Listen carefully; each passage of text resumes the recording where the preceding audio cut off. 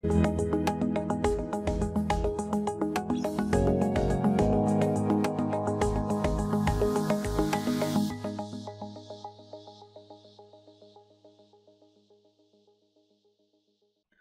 you can add performance counters to an Azure Log Analytics data source, you will need an Azure Log Analytics workspace. Creating one is out of the scope of this video, but in the description box below you will find a link to a guide on how to create one. So in the Azure portal, if we click on Log Analytics Workspaces, you should have a list of all your workspaces. For this video, I'm just going to use pixel-domain. It's one I created earlier for a different blog post. In here, you see a nice overview of your Log Analytics workspace, but all we care about at the moment is the advanced settings. In this blade, once it populates, we click on Data, and then we click on Windows Performance Counters.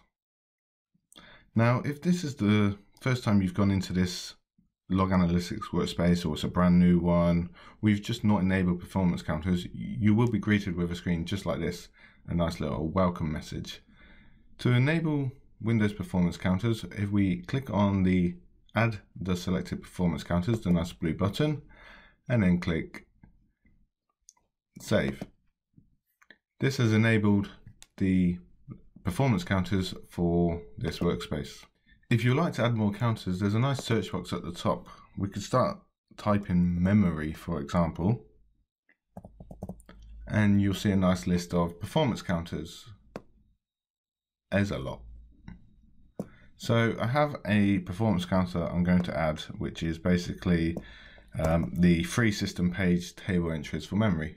So if I just paste that in because I know what it is already, and then click on the plus sign, the performance counter has been added.